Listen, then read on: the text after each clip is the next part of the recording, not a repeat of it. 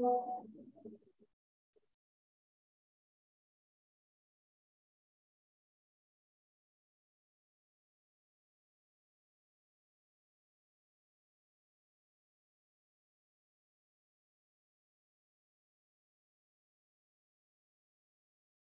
are live now, Doctor.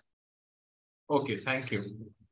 So, good evening, respected seniors, colleagues, and all the wonderful and dynamic residents who have logged in today. It gives me immense pleasure to welcome you yet again now for the 12th master class of the online postgraduate teaching program, Kaksha. Kaksha is a PG teaching program organized by ROS, Rajasthan Ophthalmological Society, which will cover all the major topics over a period of 2 years of the current PG curriculum. We'll be bringing the best of national and state faculty, experts to share their knowledge and interact with you. The residents who have logged in and all other ophthalmologists who have logged in are also encouraged to put forward their doubts in a fearless manner and enter their queries either by raising their hands or entering in the chat box. Now, coming to this class, we have today with us my senior and a very dear friend, Dr. Mukesh Sharma from Center for Sight, Jaipur, who will be thread-bearing a major and important topic for postgraduates and for every practicing ophthalmologist, that is Ptosis, approach and management. Dr. Mukesh is an authority and a well-known figure amongst the oculoplasty circles, not just in India, but globally. A brief introduction of Dr. Mukesh, sir. He is the medical director of Center for Sight, Jaipur, and he was formerly associate professor, Department of Ophthalmology, SMS Medical College, Jaipur. He has done his post-graduation and senior residency in oculoplasty and pediatric ophthalmology for the Apex Institute, RP Center, AIMS, New Delhi. He has been a faculty for around 15 years in SMS Medical College, Jaipur, before leaving the job to pursue as medical director, CFS, Jaipur. And he has held quite a few important administrative roles also. He is the incoming president of Jaipur Ophthalmological Society. He has served as General Secretary of Oculoplasty Association of India 2 times. He has been the General Secretary of Rajasthan Ophthalmological Society. He has been the Principal Investigator ICMR for corneal epithelial stem cells and transplantation. And he has been Editor General Rajasthan Ophthalmological Society and the Chairman Scientific Committee ROS. So all the important posts of the state and national societies has been held by him. He has numerous presentations and publications and has performed live surgeries at various forums across the country, winning Best Paper Award, Best of Session Award, and awarded the gold medal at IRRC in 2013. And he has won the Delhi Ophthalmological Society Annual Conference quiz twice and won Best Video in OPL many times.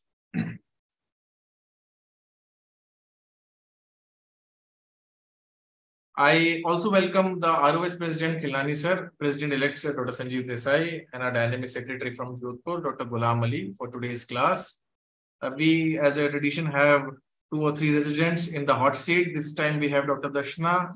Darshana, are you here? Can you unmute yourself? And Daksh. Daksh, are you here?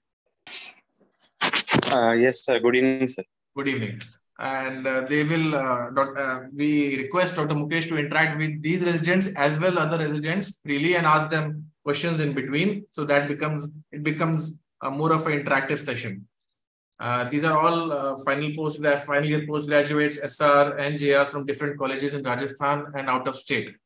There will be a grand quiz with exciting prizes at the end of the Kaksha. So keep a strong vigil and listen carefully to win the quiz. Now I hand over the session to Dr. Mukesh sir and request him to start the class. Thank you, Vishal, for kind words. At the outset, I am thankful to Vishal Agrawal, Dr. Ghulam Ali, Khilani sir, and all other office bearers of ROS for giving me this wonderful opportunity. Kaksha has really set the ball rolling for PG teaching, and it has formed a niche of the program. So it's really indeed a pleasure to be part of this program. So without wasting any more time, I'll be straight away going to the Ptosis. we will start with the basic and then gradually build up the presentation. And towards the end of presentation, we shall discuss about the management part of ptosis also.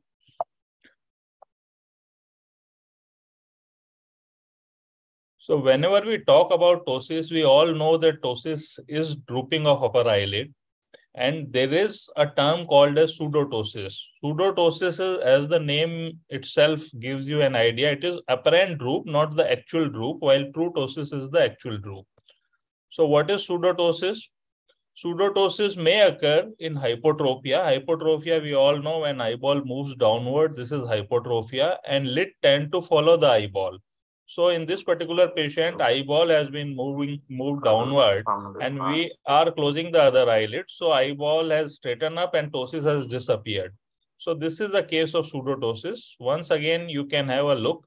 So apparently patient is having right eye ptosis, but as soon as we close the other eye and right eye takes up the fixation, this ptosis disappears. So this is pseudotosis because of hypertrophy. Then there are other causes of pseudotosis also, like blepharospasm. There is no actual ptosis, but there is spasm of orbicularis oculi, and it gives you an apparent condition of ptosis.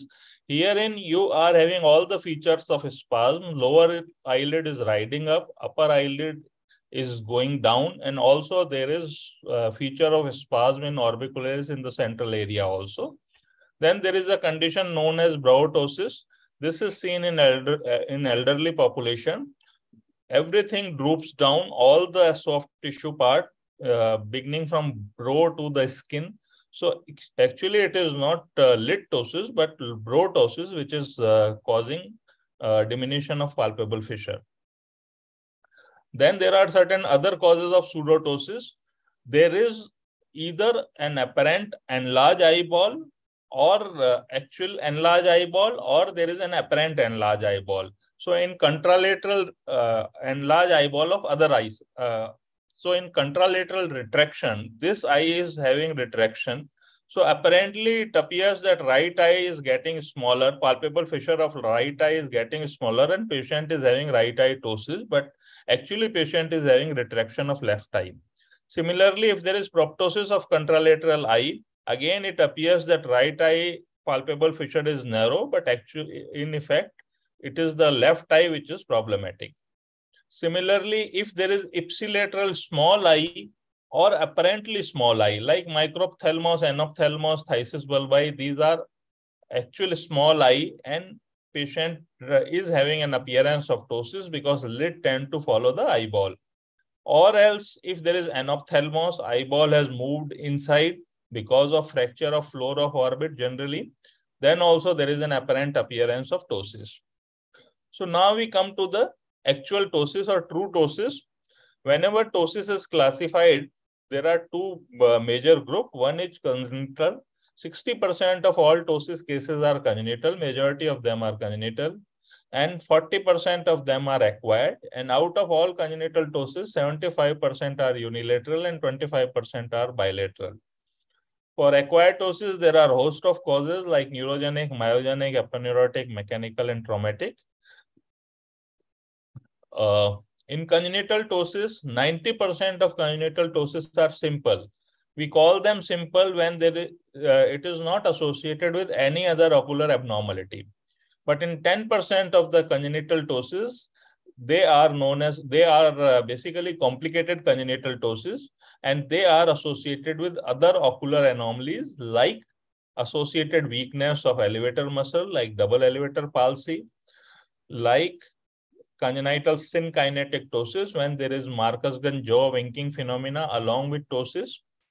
And also there may be some syndrome like blepharophimosis syndrome, wherein you have blepharophimosis, telecanthus, and epicanthus along with severe ptosis. So these all cases, they form complicated ptosis, and they are around 10% of all congenital ptosis.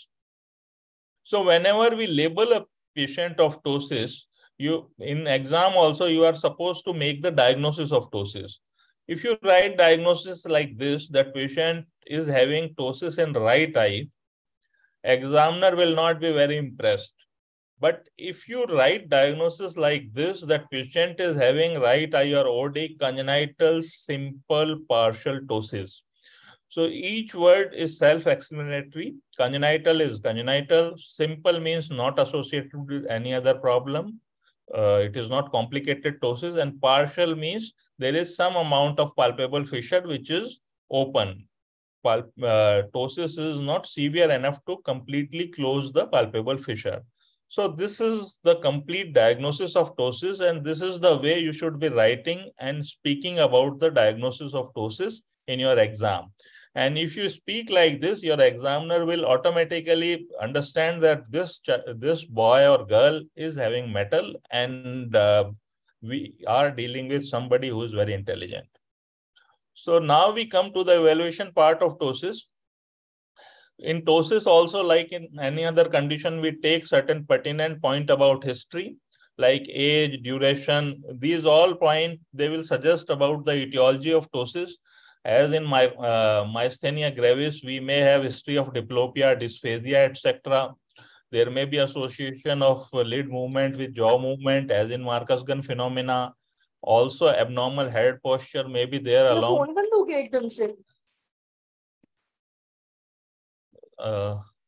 Along with actual ptosis, we had some disturbance, I don't know.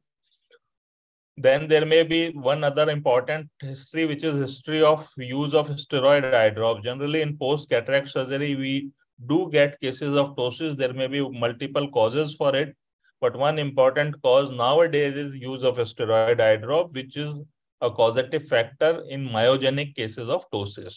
There may be other factors like trauma to nerve because of superior rectus forceps, trauma to aponeurosis again because of superior rectus suture applied, but seldom nowadays we are applying superior rectus forceps and superior rectus suture.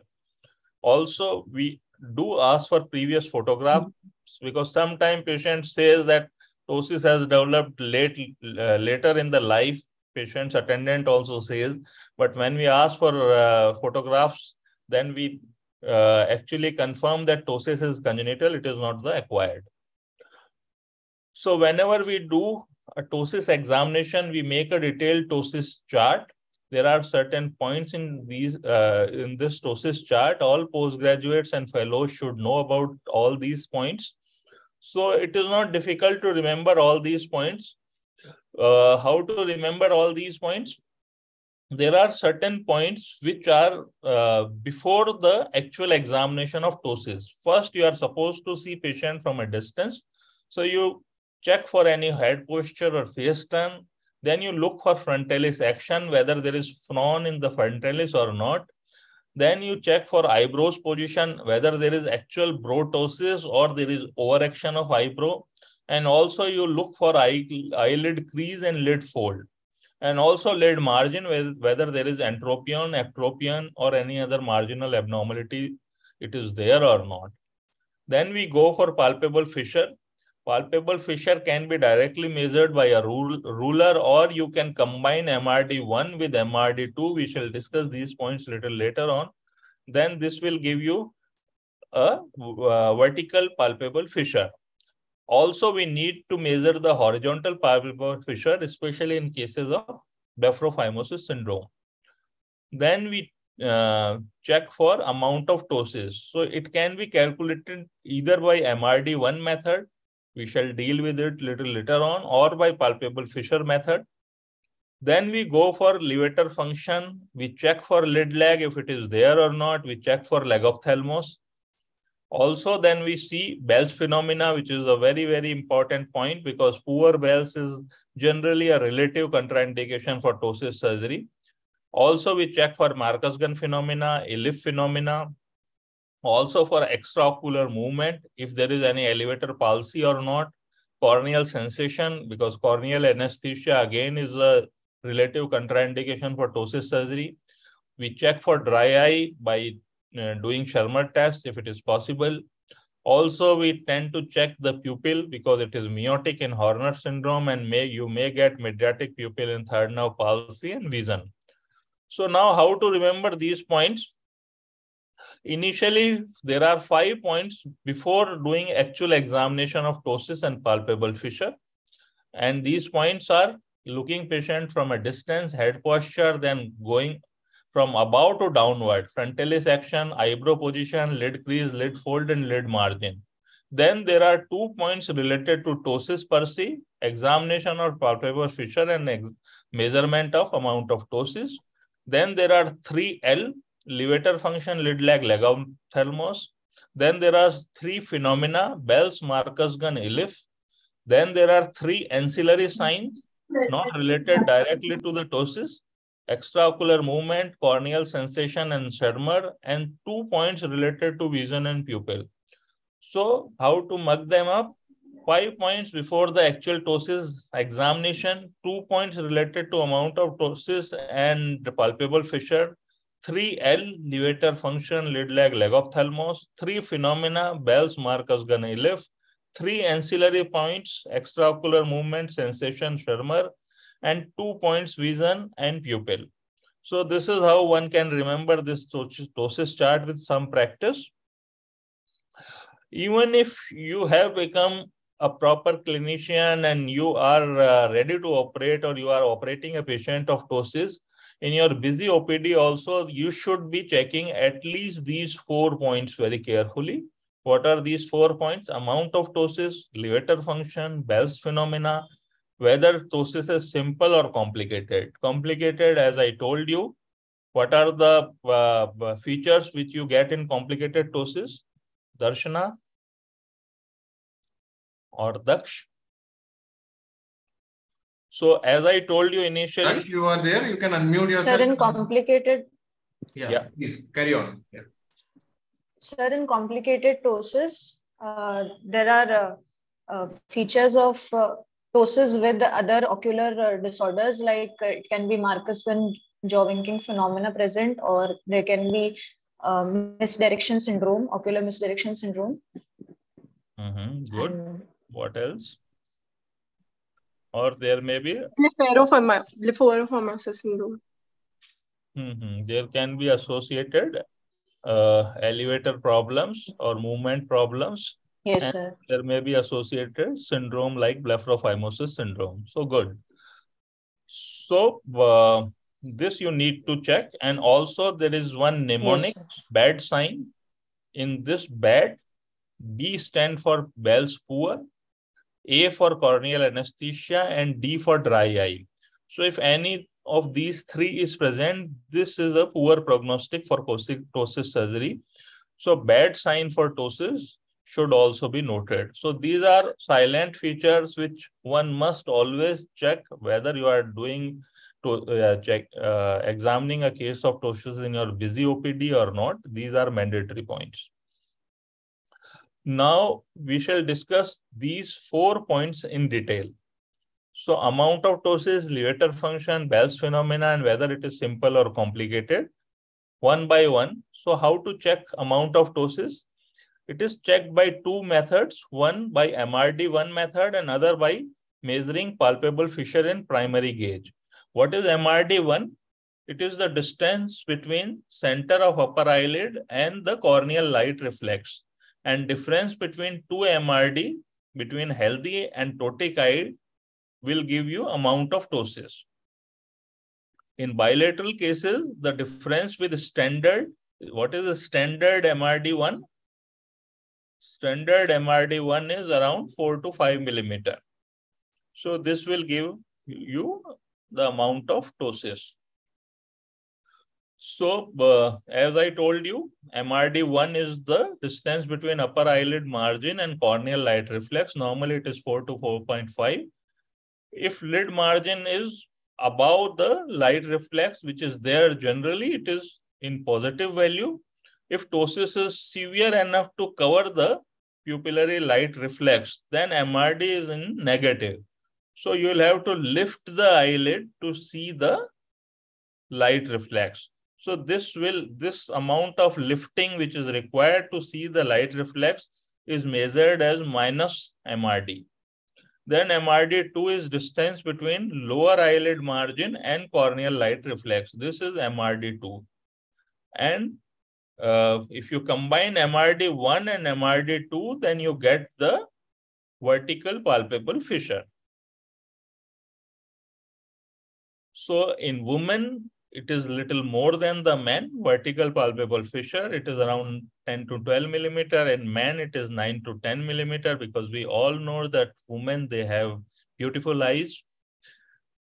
Upper eyelid normal position is 2 millimeter below the limbus, and lower eyelid normal position is, it just touches the limbus. So you must know these eyelid position also, because they are important in ptosis measurement. How they are important, we shall see it little later on. So in congenital ptosis, there are certain important points. Even if patient give you misleading history, then also with examination, you can really find out whether patient is having actually congenital ptosis or acquired ptosis.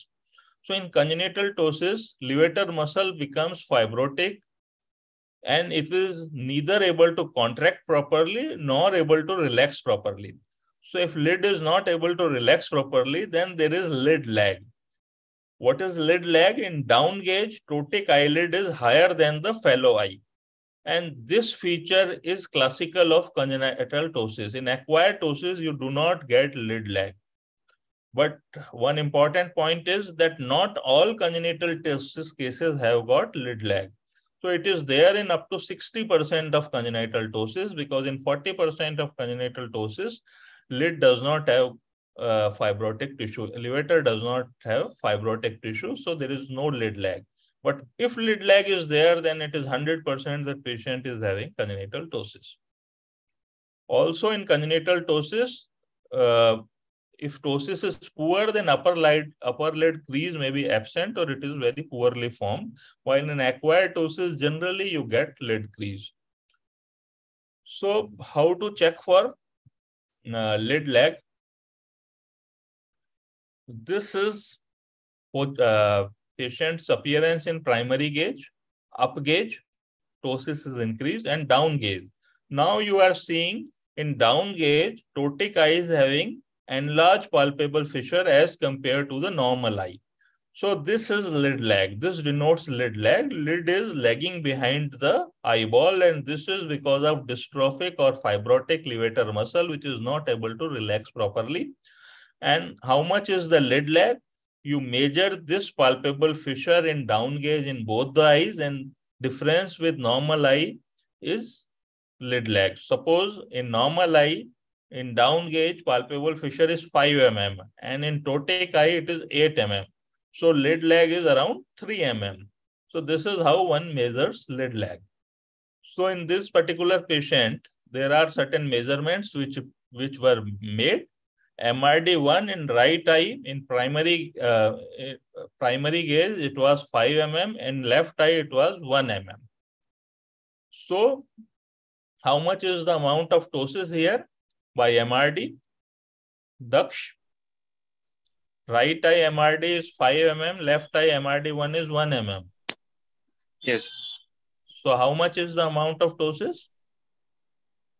Yes, sir, 4 mm. 4 mm, okay. Now we have also done the palpable fissure measurement. In right eye, in primary gauge, palpable fissure is 10 mm. In left eye, it is 7 mm. So how much is the ptosis? Sir, 3 mm. 3 mm. But ptosis cannot change depending on the type of method you are using to examine. So ptosis should remain same. So why it has changed now in palpable fissure method? Anybody? Anybody can type in the chat box also, besides the hot street residents.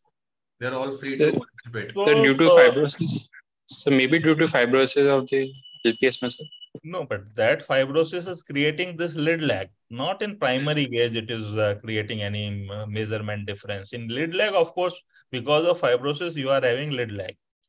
See, this 1 mm difference is because of lower lid sag. In left eye, as I told you, what is the normal position of lower eyelid? It should just touch the limbus. But in left eye, it is not touching the limbus. It is going 1 millimeter down. So because of this 1 millimeter lower lid sag or a retraction of lower lid by 1 millimeter, you are getting an erroneous measurement of differential ptosis examination. So one should always look for the actual lid position. So this is very important.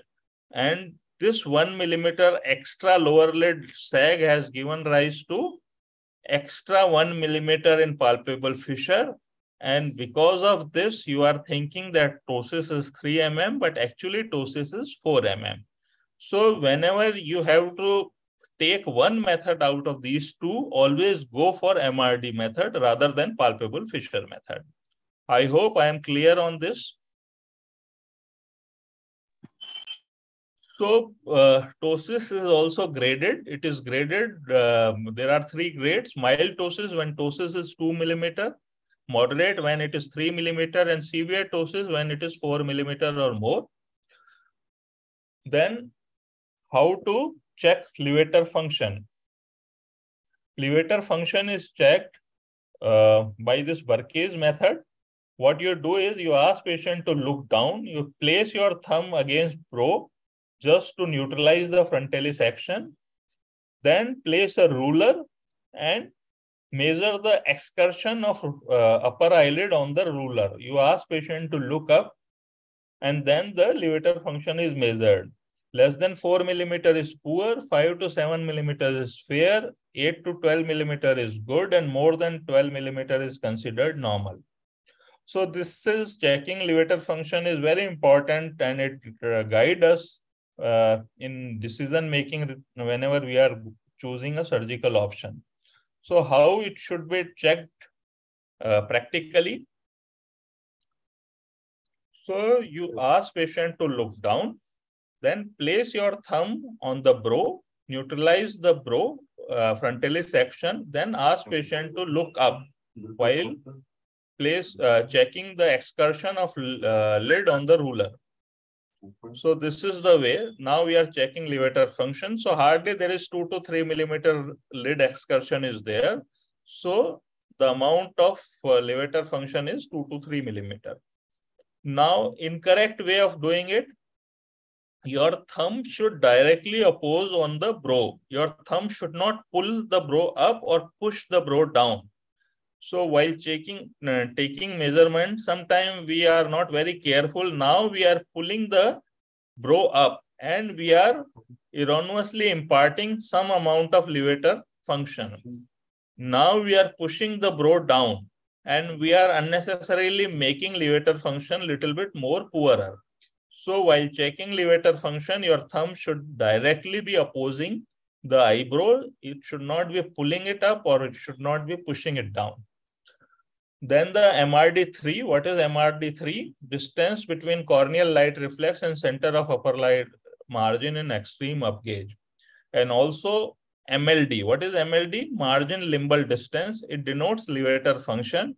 So it is distance between center of upper lid margin to 6 o'clock limbus. Normally it is 9 mm. Now, as I told you initially, we need to check Bell's phenomena very carefully because poor Bell's is a relative contraindication for ptosis surgery. So either we do not do surgery or we do little undercorrection, planned or intentional undercorrection while correcting ptosis with silicone rod, because silicone rod gives you least lid lag and leg ophthalmos, so it is cornea friendly. So how to check it and how to grade Bell's phenomena? It is called good Bell's when more than 2/3 of cornea disappears behind the upper eyelid on attempted closure. You just lift the eyelid till limbus and ask patient to close the eyelid. And if 2/3 or more than that cornea disappears, it is good Bell's. If it is 1/3 to 2/3 cornea disappears, then it is fair Bell's. And less than 1/3 of cornea disappears, then it is poor Bell's. Then again, there are certain types of Bell's. Normal Bell's when cornea rolls up and out. Inverse Bell's when cornea rolls up and in. Reverse Bell's when cornea rolls down.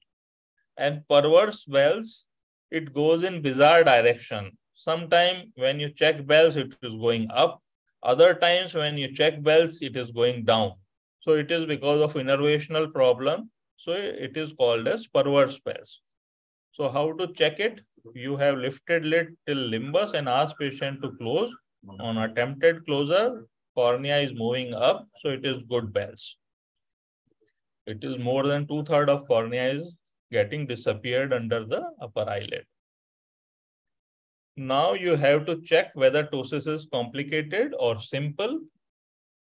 So as I told you, there are 3 major causes of complicated ptosis: Marcus gun or synkinetic ptosis, ptosis associated with weakness of elevator muscles, superior rectus or double elevator palsy, and blepharophimosis syndrome. Now, why ptosis get associated with weakness of elevator palsy? It is because of few points. One, that levator and superior rectus muscle, they develop from same myotome. Developmentally, myotome is same. So there may be problems, weakness of both levator and superior rectus in a given patient. Also, levator and superior rectus both are supplied by superior division of third nerve. So nerve supply is also the same. So that's why you may have associated weakness of elevator along with ptosis.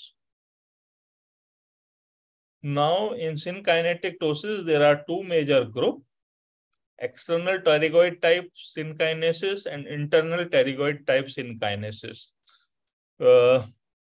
I understand I am going a little bit more theoretical or technical, whatever we can say, but I believe for PG and fellows, this is important to know all the intricacies of ptosis, even at the cost of being a little bit more boring. I am trying to cover up all the important aspects of ptosis.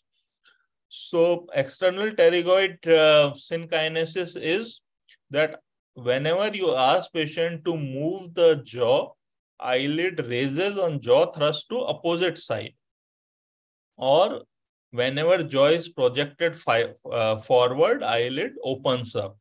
So when eyelid raises on jaw thrust to opposite side, it is because of ipsilateral external pterygoid synkinesis. And whenever lid is getting opened up on jaw projection forward, it is because of bilateral external pterygoid synkinesis. Then internal pterygoid synkinesis, eyelid raises upon teeth clinching. Generally, you get external pterygoid levator synkinesis rather than internal pterygoid synkinesis. So this is the external levator synkinesis. Patient is opening the jaw and lid is getting lifted. So this is because of bilateral external pterygoid. Here, lid is getting opened up on clinching the mouth. So this is internal pterygoid type of synkinesis. Then there is other term which is known as phenomena of Merit-Amen. This is inverse Marcus-Gun phenomenon in some of the MCQ examination. So here, movement of jaw creates ptosis rather than retraction. Generally, in Marcus-Gun phenomena, whenever patient moves jaw, there is opening up of eyelid. But here, eyelid is going down on mouth opening. So this is known as inverse Marcus-Gun or phenomena of Merit-Amen. So what is the surgery of choice for Marcus-Gun ptosis?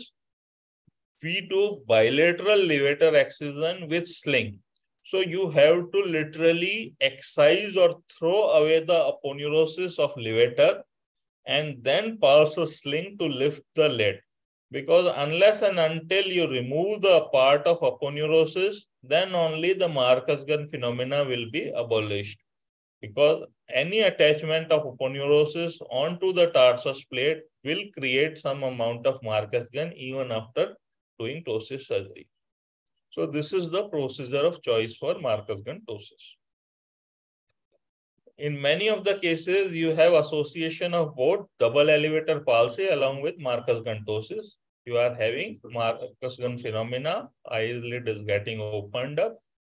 And also this eyeball is not moving up. Patient is looking up, but this eyeball is not going up. So there is associated elevator palsy also. So both the problems are there in a single patient. Then there is another etiology, blepharophimosis syndrome on Cohen-Romano syndrome. So here, I'm sorry, there is a tetrad, ptosis, along with narrowing of horizontal palpable fissure, which is known as blepharophimosis, along with telecanthus.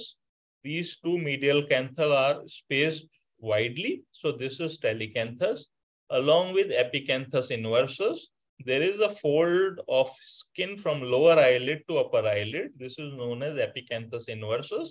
If there is a skin fold from upper eyelid to downward, then this is epicanthus, and lower eyelid upward, then this is epicanthus inversus.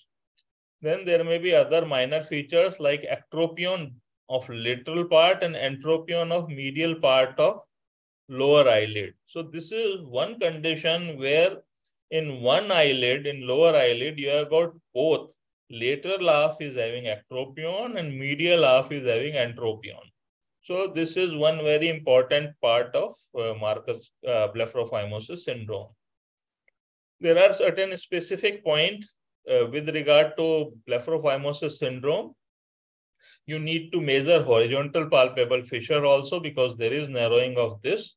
You need to check intercanthal distance between two canthi, medial canthus, and you need to check interpupillary distance.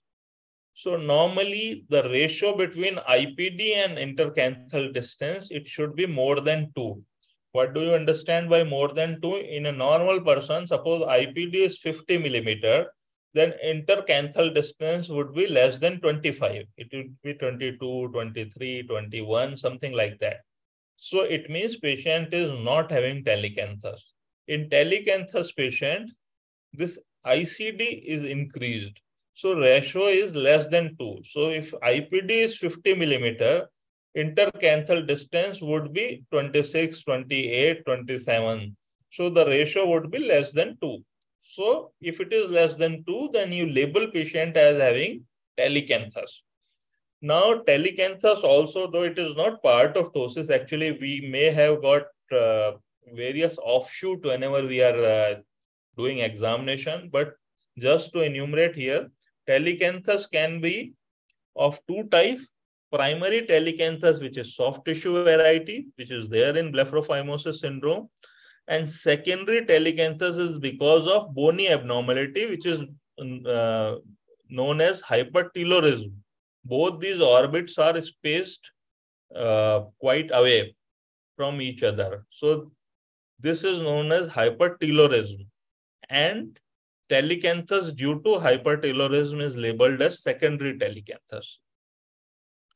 So this is one patient with pretty long follow-up, 15-year post-operative follow-up after surgery in a blepharophimosis syndrome. Now there are acquired ptosis causes: neurogenic, myogenic, aponeurotic, mechanical, and traumatic. In neurogenic, the important causes may be third nerve palsy and Horner syndrome. Then there may be migraines, cerebral ptosis, or multiple sclerosis. These are also causes of neurogenic ptosis. This is third nerve palsy. Very obvious to diagnose: ptosis with exodeviation because of unopposed lateral rectus action.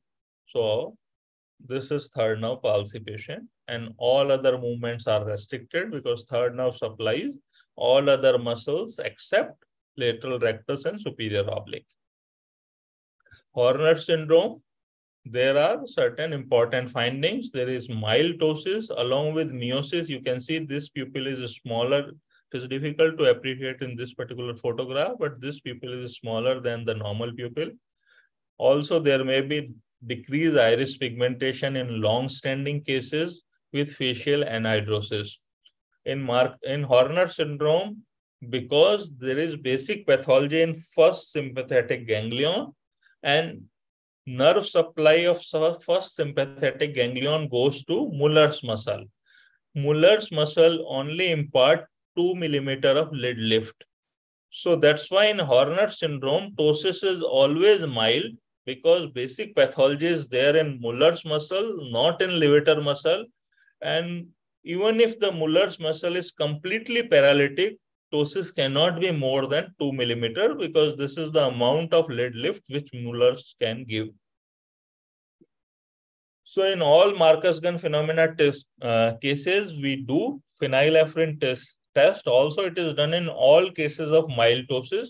We instill phenylephrine drop, 2.5 to 10%. Various authors have described differently. A rise of 1 to 1.5 millimeter is positive test, because it indicates that Muller's muscle is viable, and if you perform surgery on Muller's muscle like MMCR, modified Muller's conjunctival resection, then this surgery will be successful. If there is paralysis of Muller's, it is not functional, then whatever you do on Muller's, there will not be any effect, and you will have to go for other surgical modalities. So in Horner syndrome, in most of the cases, there is Muller's paralysis, and you cannot do MMCR. Here, the procedure of choice is Fasanella servate resection. We shall discuss this particular surgery little later on. Then the myogenic ptosis causes. Classical cause is myasthenia gravis. There may be certain myotonic muscular dystrophy cases like myotonic dystrophy. Other dystrophies like chronic progressive external ophthalmoplegia, abbreviated as CPEO. Then other pharyngeal ocular muscle dystrophy. Other causes of myogenic ptosis may be trauma to levator muscle. One very important cause is contact lens wearer, and also other important cause is mascara use and steroid drop. So this is one important myogenic ptosis which is seen after cataract surgery. Very famous case of this was in Atal Bihari Vajpayee ji's eyelid. He had developed ptosis after cataract surgery, and the most likely cause was this use of steroid eye drop. So in myasthenia gravis, ptosis is frequently asymmetric, and it may be unilateral. This is opposite of CPEO, chronic progressive external ophthalmoplegia, which is a fairly symmetric condition. Ptosis in both eye is almost symmetrical, and it is generally bilateral. In myasthenia gravis, characteristically, it has got diurnal variation. Ptosis is more during evening time, and it is worsened with prolonged upgauge. It is known as fatigable ptosis. Also, there may be Cogan's lid twitch sign. So I'll not go into theoretical detail of this, but one very important sign is ice pack sign, and it can be done in your OPD. You need not to do any laboratory test like RNS test or ACH receptor antibody assay, etc. You just apply ice pack over the eyes, and ptosis improves. You can see in this particular patient, ptosis has got significantly improved. This is ptosis before applying ice pack, and you can see after applying ice pack, ptosis has improved. So this is a very important clinical test to adjudge whether patient is having myasthenia or not. Then there are other tests also like adrophonium test. It is not available. It is trade name of adrophonium is tensilon. So we all talk about tensilon test. You inject tensilon and you check for ptosis after 2 to 5 minutes, and there is immediate elevation. What we do is neostigmine test. Here, neostigmine should be given always IM. I have seen people giving neostigmine also IV, and patient getting landed up in all the major problems. So neostigmine should always be given IM, not IV. So if you give it IV, then there will be twitching of eyelid, respiratory problems, and major side effects. And it should be checked after 15 to 30 minutes, because if you inject neostigmine IM, then the effect come only after 15 to 30 minutes. Maximum dose which can be given is 1.5 milligram. There may be certain side effect. These all are muscarinic side effects. So one should be careful enough and check for pulse rate. One should always be ready with atropine. Sometime atropine is given before injecting the neostigmine or tensilon. This is CPO. As I told you, patient is having bilateral symmetric ptosis. This is primary gauge appearance. Ptosis bilateral, almost symmetric. Patient is having movement restriction also. Patient is looking up, eyeballs are not moving down, looking down. Some amount of movement is there. Patient is looking towards right side. Again, movement is restricted, and also towards left side. So there are various types. It may be isolated, it may be associated with other dystrophies also. One important syndrome is Kaksha syndrome, where you have got association. It is a triad of RP-like pigmentary retinopathy, along with CPO, along with conductive heart defects.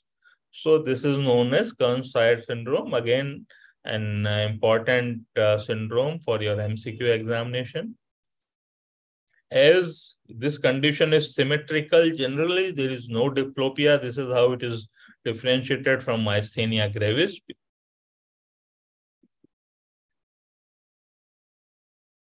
So,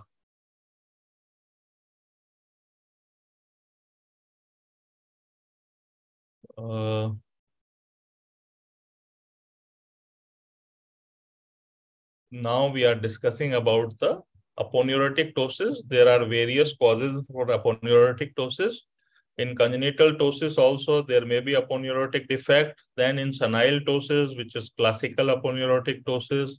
Also in post-operatives, if you apply your levator muscle, then you may damage aponeurosis, blepharochalasis along with ptosis, or trauma, which may create aponeurotic ptosis. Classic point of aponeurosis ptosis is that there is high lid crease, good levator function, high or absent lid crease, and also cornea may shine through the upper eyelid. You can see this black is corneal reflex, which is visible even through the skin because of dehisced levator aponeurosis. Then the mechanical ptosis, because of excessive weight on upper eyelid due to tumor, multiple chalazion, etc. This is a case of neurofibromatosis. Traumatic ptosis is a Pandora's box. There may be various mechanisms: cicatrization, aponeurotic defect, neurogenic ptosis. So each case of trauma is unique, and you will have to examine every case as a unique case. Now we come to the ptosis management part, guideline, and the decision making. So decision making in congenital ptosis, what should be the ideal age for surgery in congenital ptosis? 4 to 5 years of age. Why surgery is performed at this time? Because this is the time when you can examine patient properly. You can check for a levator function also, leg ophthalmos, and also anatomically levator muscle becomes a kind of mature muscle, and the results are good. But ptosis is operated early if there are chances of amblyopia. If ptosis is covering pupil, then you will have to operate ptosis as early as 3 months of age also.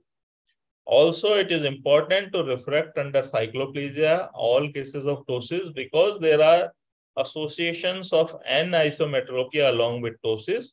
So you'll have to correct anisometropia also. Do not restrict your examination to lid per se. Surgical aim, you tend to do mild undercorrection if patient is having good levator action, because in post-operative period, levator will become little bit more stronger. And you tend to overcorrect little bit if there is poor levator action, because in poor levator action, lid will tend to droop down with time. So this is basic aim. Poor levator function, you tend to overcorrect. Good levator action patient, you tend to undercorrect. In acquired ptosis, basic principle is that you will have to always wait for 6 months of stable ptosis period before any inciting factor. Say trauma, if it is there, you have to wait for 6 months at least before doing surgery. And you aim for generally mild undercorrection, because these patients sometimes they behave in a bizarre manner, and it is always better to leave little bit undercorrected lid rather than overcorrected lid and chance for corneal exposure. So in mild ptosis, as I told you earlier also, we do phenylephrine test. If it is positive, it means Muller's muscle is functional. And this particular surgery, Muller's muscle congenital resection, it is done. This is a wonderful surgery, very easy surgery, and it gives very good effect. If it is negative, then either the fascianella servate resection is done or levator resection is done. And classically in Horner syndrome cases, you get Muller's muscle paralysis. So generally MMCR is not successful and FS resection needs to be done. If ptosis is moderate, then procedure of choice is levator surgery, either resection or application. If ptosis is severe and it is bilateral, then we always go for frontalis sling, either silicone or fascia lata. If ptosis is severe and it is unilateral, then also sling is a very important surgical modality, and it gives almost short correction.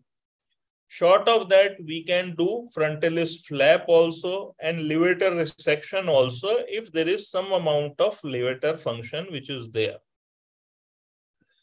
Now, fascianella servate index surgery, as I told you, classical indication is Horner syndrome, mild ptosis with good levator function.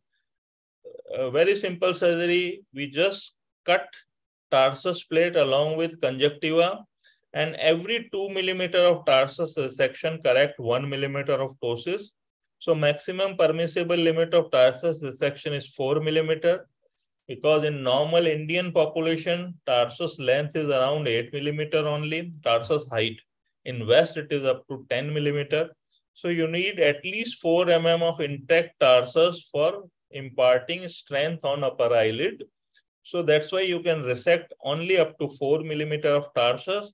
So that's why you can only correct up to 2 millimeter of ptosis by this fascianella servate resection. So this is a patient of mild ptosis, left eye.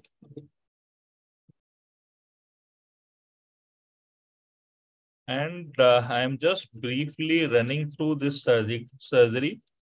So we have passed stay sutures. We have marked this 4 millimeter part on the tarsus plate. Either you can pass fine mosquito forceps here, or you can pass lid sutures. This cautery is being applied just to give a permanent marking and reduce the bleeding. So instead of clamp, mosquito forceps, we are just passing this holding suture.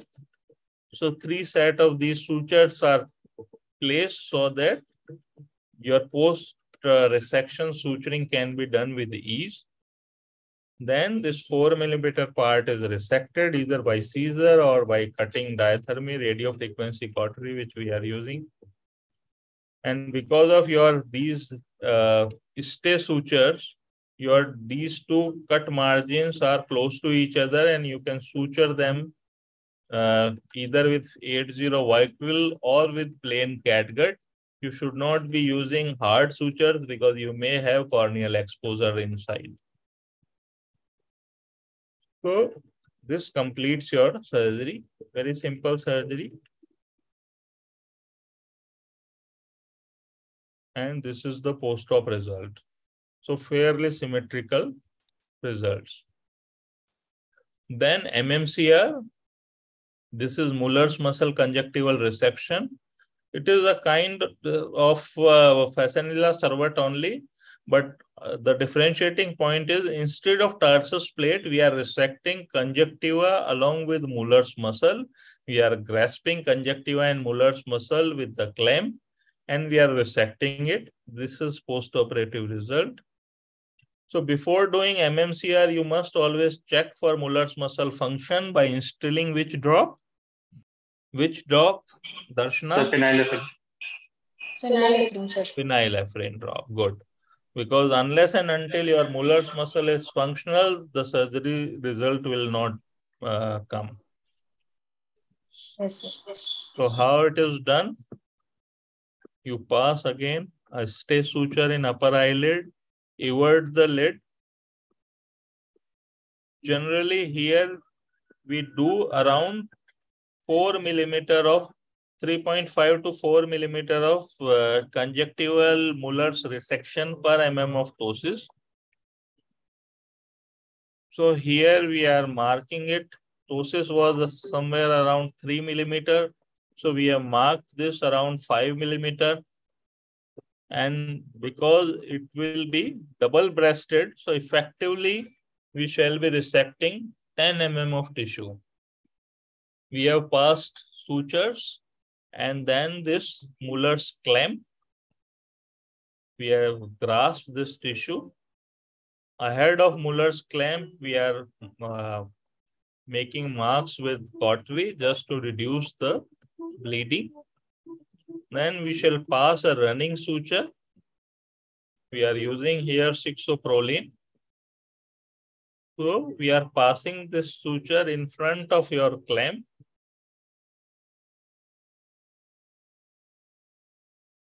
So this running suture has been passed in entire length of lid, and then immediately beneath the clamp, this tissue is cut with the help of BP handle knife by metal to metal contact.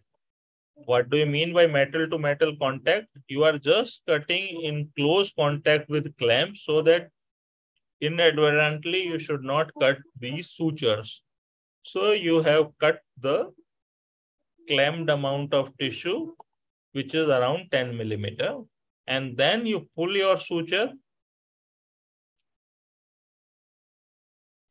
So this is the amount of tissue which has been resected.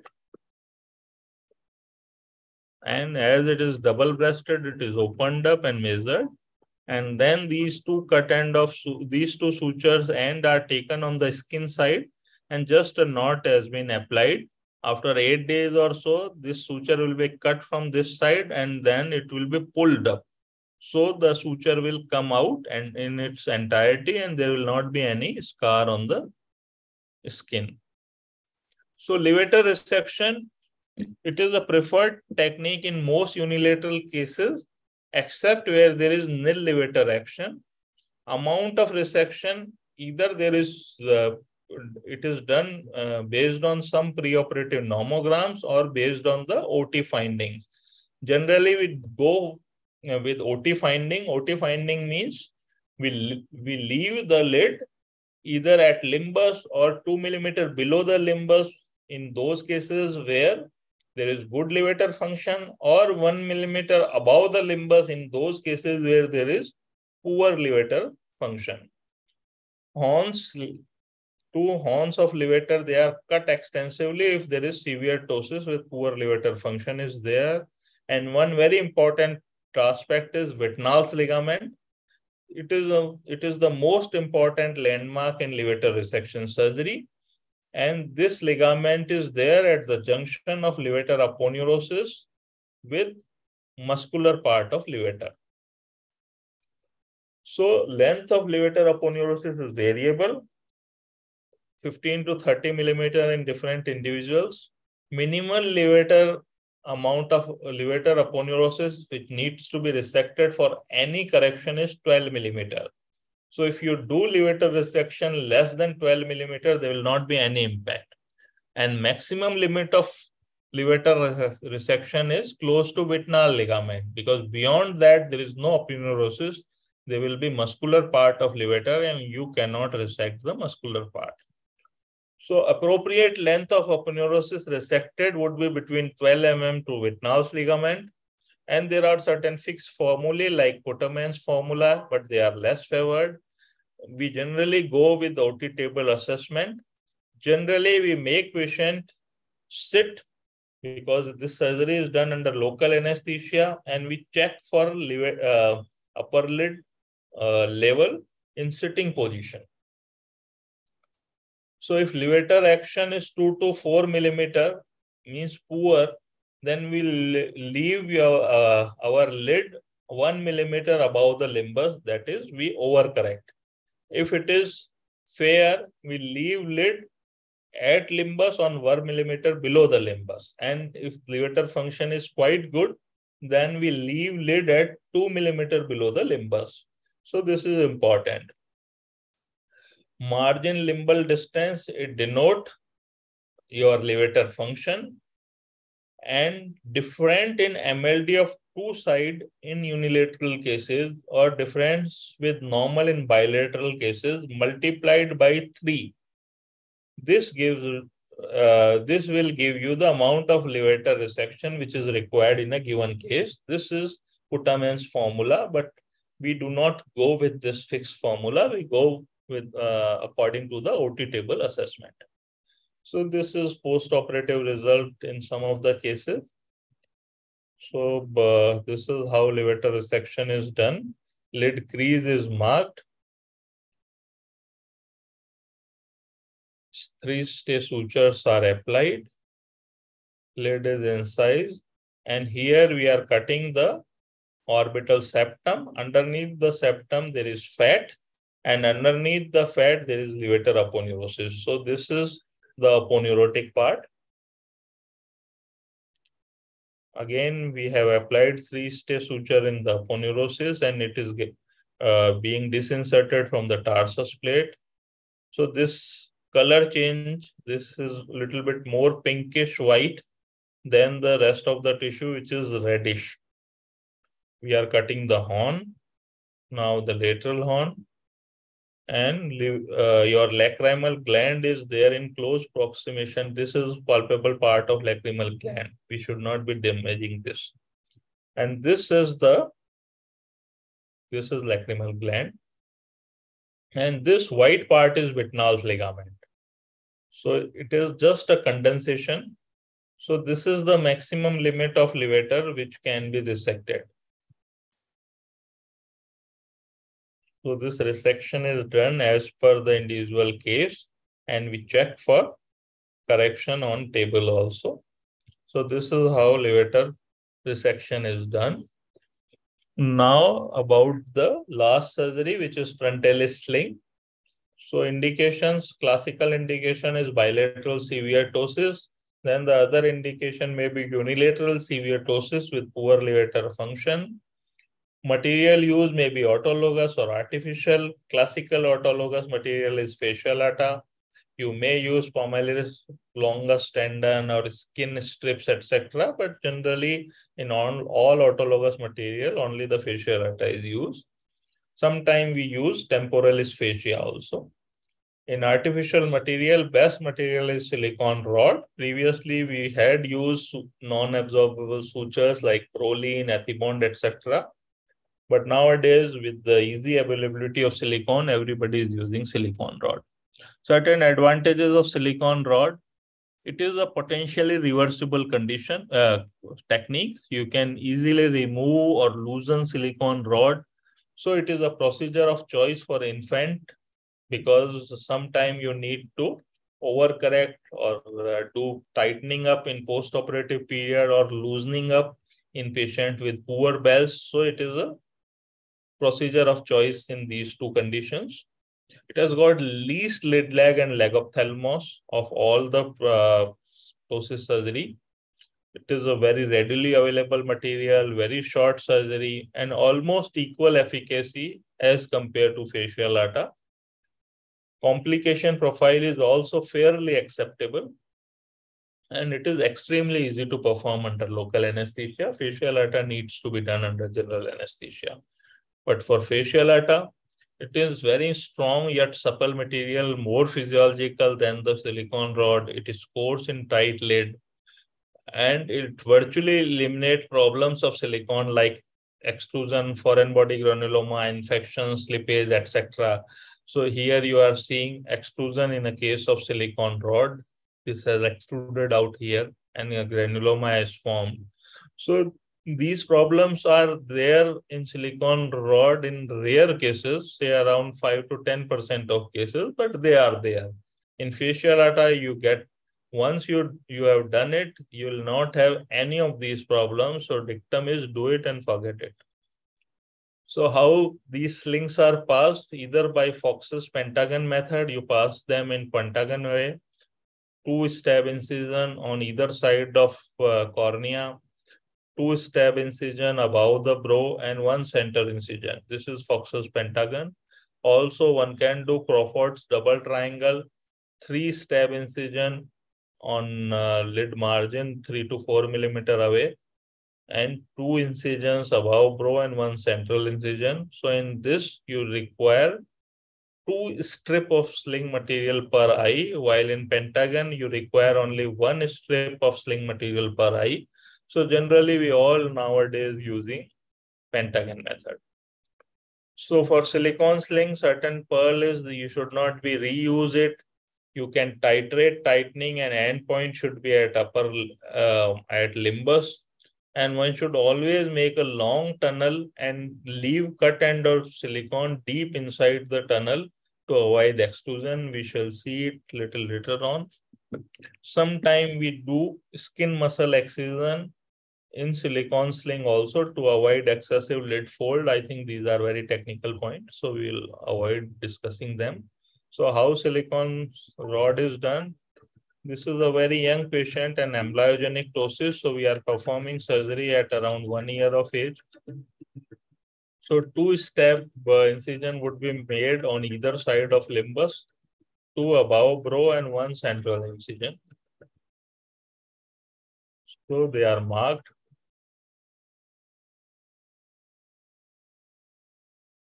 You can make this stab incision by knife or by your diathermy.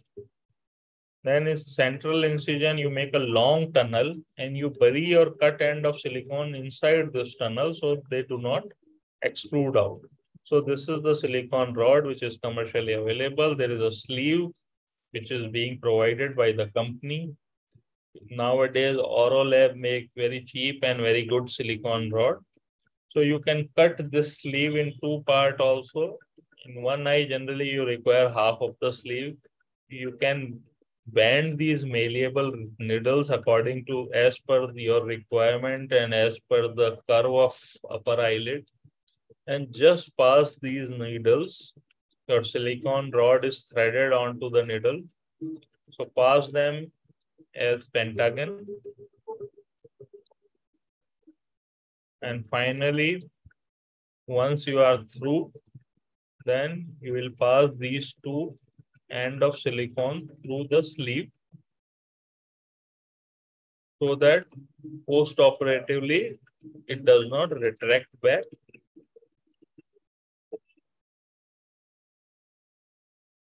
And then you can apply, secure it by passing 1 or 2 more knots, though it is not mandatory. Then we tighten these 2 ends with the help of a non-absorbable suture, and we cut the suture, and then we cut the excessive amount of silicone, and these 2 long ends are buried deep inside the tunnel which we have made so that there will not be any post-operative extrusion. And then it is sutured in 2 layers here. So this is the preoperative condition and post-operative. So you can see very good correction post-operatively.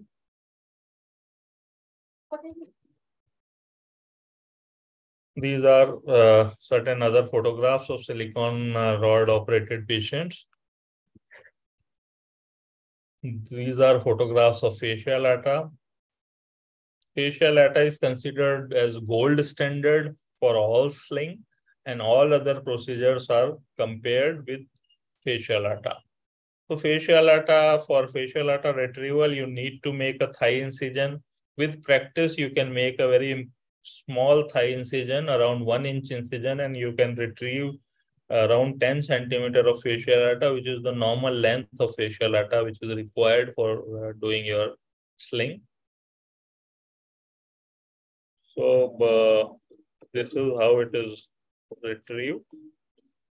You just expose the fascia lata in lateral part of thigh, make 2 vertical cut, and just enlarge these incision with the help of long surgical scissors. Then pass your scissor a little bit bluntly and just cut the one end.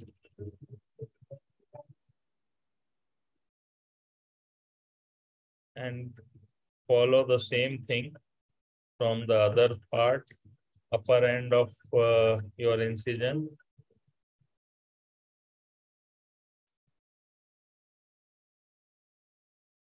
So this we could retrieve around 14 centimeter of fascia lata. You require only 10 centimeter. Then you can make tiny strips, 2 to 3 millimeter strip. Those strips are passed in the lid in pentagon manner as the silicone rod were passed with the help of right Ptosis needle. This is right Ptosis needle. And that surgery is done. For Marcus gun ptosis, if Marcus gun is significant, then you have to do bilateral levator excision with sling. It will give you best result. You can do unilateral levator excision with sling, but there will be discrepancy in up gauge and down gauge. If Marcus gun is insignificant, then you can leave the Marcus gun and you can only do the levator surgery. But in that scenario, Marcus gun will not be abolished. It will be there. But in mild Marcus gun phenomena cases, patient is not worried for Marcus gun. He or she is worried for ptosis only. In those cases, you can do levator resection. But in these cases, you must caution patient that this Marcus gun may increase little bit in post-op period because you are strengthening the levator. So this is preoperative patient. You can see Marcus gun phenomena, and here bilateral levator excision has been done. You can see there is no lid movement or very little lid movement is there on jaw movement. So Marcus gun has gone and lid has also lifted.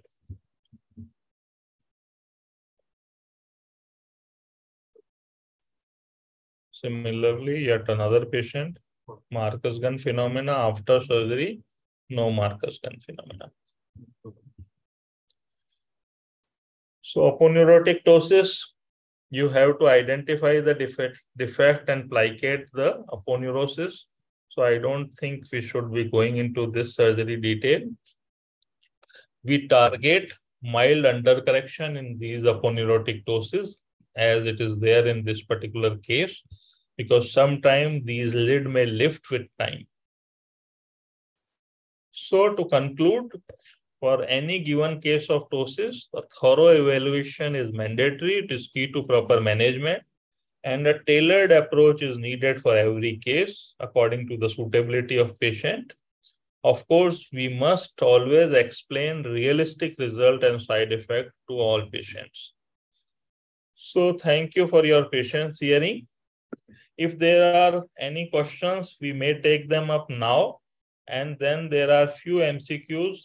I think we can take up MCQs after the questions. So we have a few questions in the chat box. One is, how long after sling surgery can one reoperate in case of undercorrection?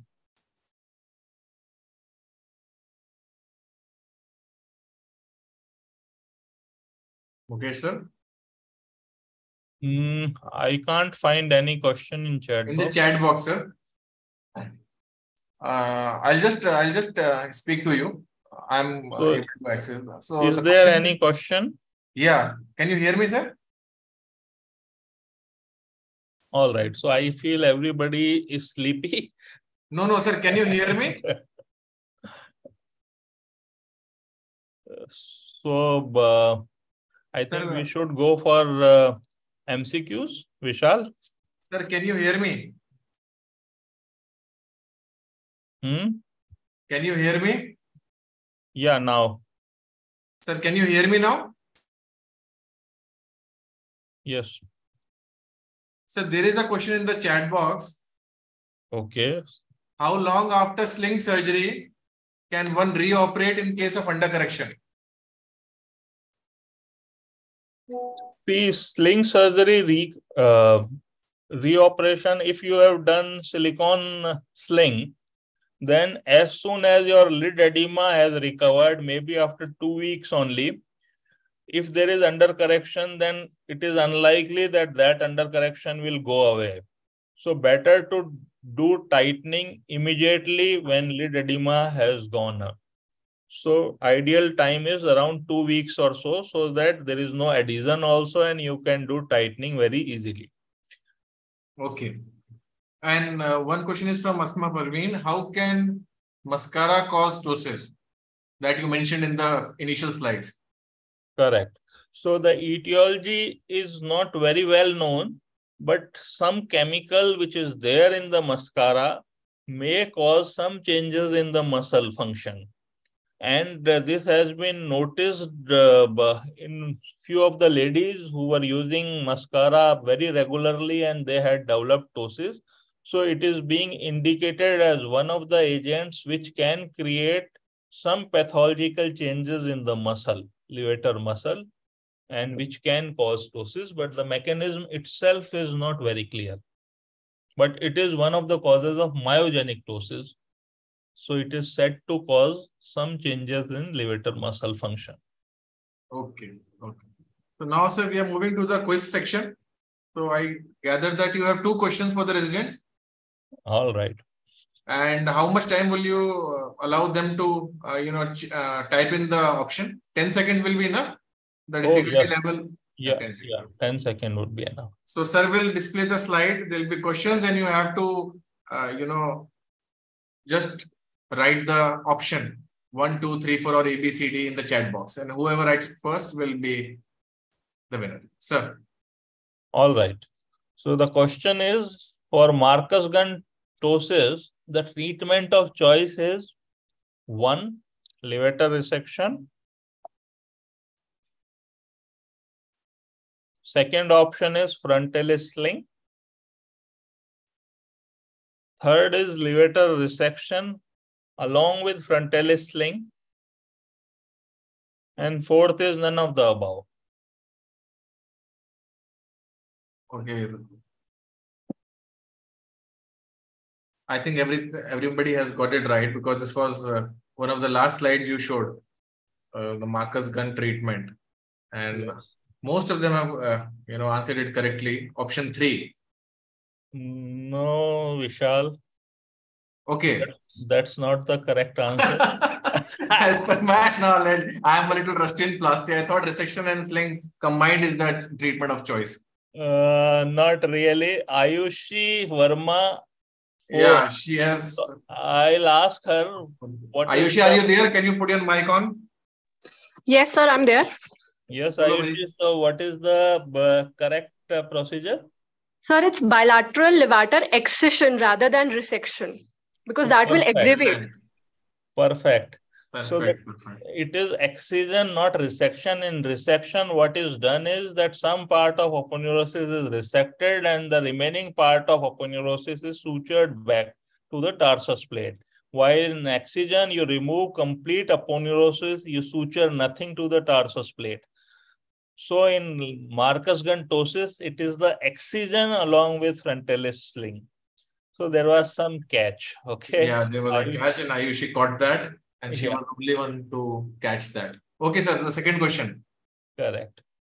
So Horner syndrome, treatment of choice, conjunctivomulerectomy, Fasanella servate resection, and levator resection and frontalis sling. So any taker? Horner syndrome treatment of choice 1, 2, 3, 4. Conjunctiva molarectomy, fascicular servette, levator resection, and frontalis sling. Now the point is that in chat box now the previous I think options are there. So sir, it is after the excision.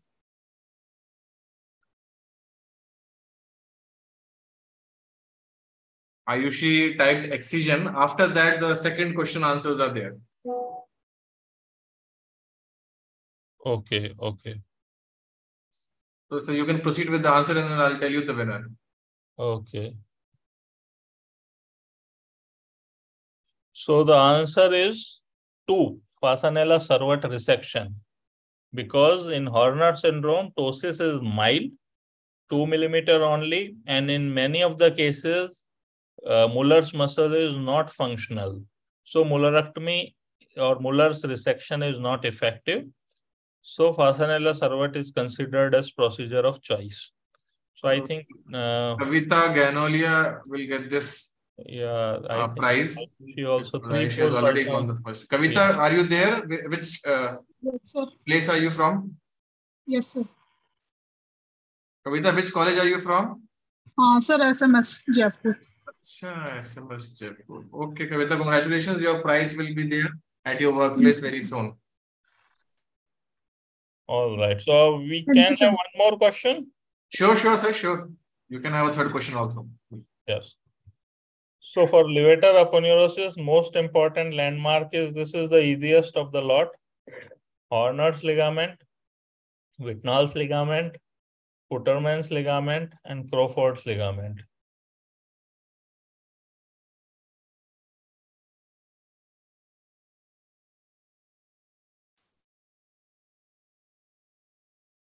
Now, how to determine options for this particular question? So most of them have mentioned number 2, that is Whitnall's ligament.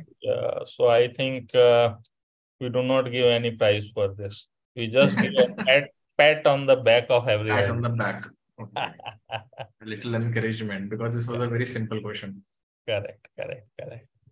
So I think with this we complete our Kaksha or presentation on ptosis. Thank you, sir. Thank you. So, sir, this has been a wonderful class on ptosis. It's workup and management. It's a vast topic and impossible to cover everything, but still a very well explained and a comprehensive presentation along with excellent videos also, surgical videos. Thank you all the residents, ROS executive, teachers, and especially Mukesh sir for the excellent teaching. We look forward to the next class in the coming weeks with more residents on the hot seat. Thank you and keep giving your feedback and suggestions for the Kaksha experience to improve. Do subscribe on the ROS online channel on YouTube. All previous Kaksha, including this one, are uploaded there. And good night from Team ROS. Thank you so much, sir. Thank you. Thanks a lot for the opportunity. Thank you, sir.